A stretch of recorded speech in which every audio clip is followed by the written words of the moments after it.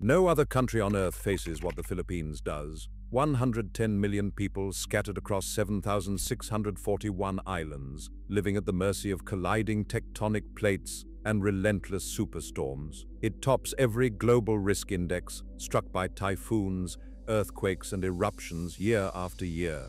But why can't this nation escape nature's fury, and what's still lurking beneath its beautiful surface? The answer begins at the crossroads of catastrophe. Across the vast blue expanse of the Western Pacific, the Philippines rises as a chain of 7,641 islands, each one a fragment of land shaped by restless forces. Here, more than 110 million people make their homes, families, farmers, fishermen, woven into coastlines and valleys that stretch from the northern tip of Luzon to the southern reaches of Mindanao. The majority live close to the water's edge, where the sea is both lifeblood and lurking threat. Cities like Manila, Cebu, and Davao bustle with life, yet even the smallest barangays are never far from the next hazard. Typhoons sweep in with little warning, flooding rice fields and city streets alike.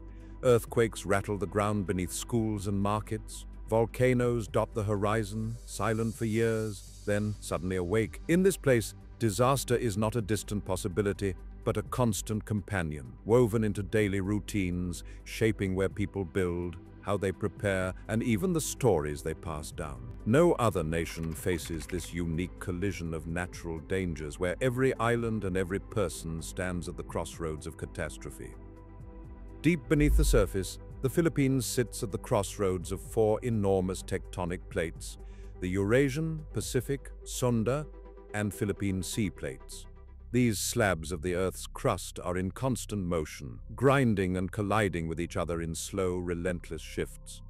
The Sunda plate pushes beneath the Philippine sea plate at a rate of about 8 centimeters each year, roughly the speed fingernails grow. Over centuries, this steady movement bends, cracks, and folds the land, creating a tangled network of faults and deep ocean trenches. It's this meeting point that gives rise to the archipelago's mountains, valleys, and volcanoes, but also to its most dangerous hazards. Every earthquake felt in a crowded city, every volcano looming on the horizon, traces back to these invisible forces at work beneath the islands. The ground may seem solid, but in the Philippines, it's always on the move, shaped and reshaped by the restless plates below. This ongoing collision doesn't just build landscapes, it stores up enormous energy waiting to be released without warning.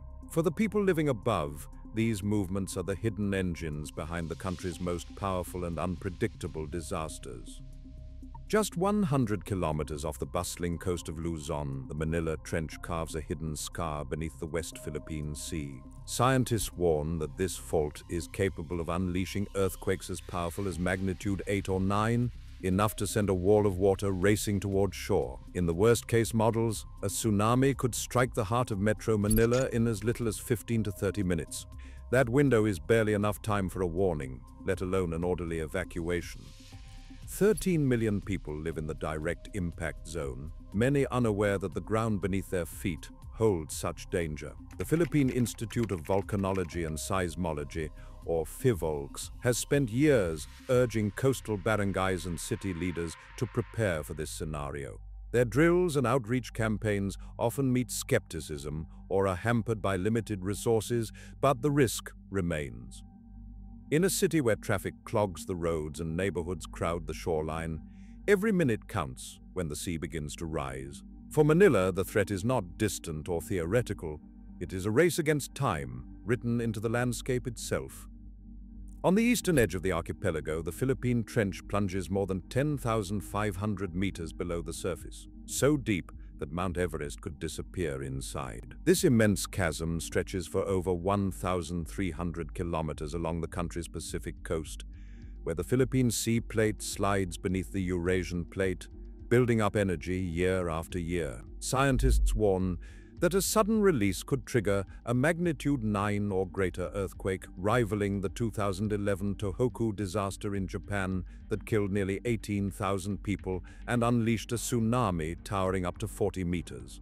Along the Philippines' eastern seaboard, the time between a quake and the arrival of a tsunami could be as little as 20 to 40 minutes. That's barely enough for a warning to reach communities scattered along the coast, from small fishing villages to crowded provincial capitals. The sheer scale of the Philippine Trench means that no part of the eastern shoreline is truly safe. Here, the threat is measured not just in distance or depth, but in the relentless accumulation of seismic energy beneath the sea, a danger as vast and silent as the trench itself. On a humid August night in 1976, the ground beneath the Moro Gulf in Mindanao began to convulse. A magnitude 8.1 earthquake struck just after midnight, waking thousands from their sleep. Within half an hour, a tsunami swept over coastal villages, leaving little time for escape. Survivors remember the darkness, the roar of water, and the confusion as families scrambled for higher ground. More than 5,000 lives were lost in a single night, entire communities erased before dawn. Radio operators sent desperate messages as boats and houses vanished into the sea. For many in Mindanao, the memory of that night lingers as a warning. The Cotabato Trench, responsible for the disaster, still runs beneath the region, its threat undiminished. Cities like Davao, Cotabato, and General Santos remain exposed, their populations larger and their coastlines even more crowded than in 1976. Scientists warn that the southern faults are far from quiet, and the lesson from the Moro Gulf endures. Nature rarely gives a second chance. Volcanoes stand watch across the Philippines, their quiet slopes hiding a sudden, deadly power. In June 1991, Mount Pinatubo unleashed one of the largest eruptions of the 20th century. Over 800 lives lost, entire towns buried in ash, and a plume so vast it cooled global temperatures by half a degree. Nearly 3 decades later, Taal volcano erupted with little warning, sending 500,000 people fleeing through thick ash and darkness. In the chaos, boatmen risked everything, steering across the lake to rescue families trapped on Volcano Island. Mayon, with its near-perfect cone, erupts almost every decade, its pyroclastic flows racing down to threaten villages below. For those living in the shadow of these giants, the Earth's core is never far from the surface. Each year, the Western Pacific churns out more storms than any other ocean, and the Philippines sits squarely in their path. 20 to 25 named typhoons form over these waters annually, with up to 9 making landfall on the islands. The most powerful storms leave scars that last for generations. In 2013, Super Typhoon Haiyan brought winds of 315 kilometers per hour and a 7-meter storm surge, killing over 6,300 people and sweeping away entire neighborhoods in eastern Visayas. 8 years later, Super Typhoon Rai struck with 195 km/h winds, affecting 11 million people and causing $1 billion in damage. On average, 5 to 6 typhoons each year reach Category 3 or higher, battering coastlines with wind, rain, and waves. For many Filipinos, the sound of a distant storm is a warning that disaster could arrive overnight. In Navotas, where the sea presses against crowded homes and the air hums with the threat of the next storm, a barangay captain checks the emergency radio and counts life vests stacked in a plastic bin. The Philippine Sea now holds more heat than ever. Surface temperatures average above 26.5 degrees Celsius, fueling storms that grow faster and stronger with each passing year. Scientists warn that by 2050, peak typhoon winds could be 20% fiercer, but preparation is woven into daily life. Children rehearse evacuation drills in schoolyards. Families keep go-bags by the door. Neighbors, fishermen, vendors, elders watch the horizon together, ready to help one another at the first sign of danger.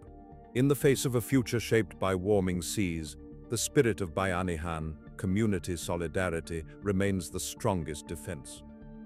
Each year, the Philippines faces an average of 20 typhoons, more than any other country, and remains ranked the most disaster-prone nation on Earth, according to the 2025 World Risk Index. This documentary has shown how the collision of 4 tectonic plates, the presence of 24 active volcanoes, and the threat from the Manila and Philippine trenches put millions at risk from earthquakes and tsunamis. The 1991 eruption of Pinatubo and the devastation of Typhoon Haiyan are not isolated events, but part of an ongoing pattern shaped by geography and climate. Despite decades of study, scientists cannot predict the exact timing of the next mega-thrust earthquake or super typhoon. What is clear is that warming oceans are fueling stronger storms, and coastal populations remain exposed. Community resilience, seen in widespread drills and the Bayanihan spirit, has become a necessity, not a choice.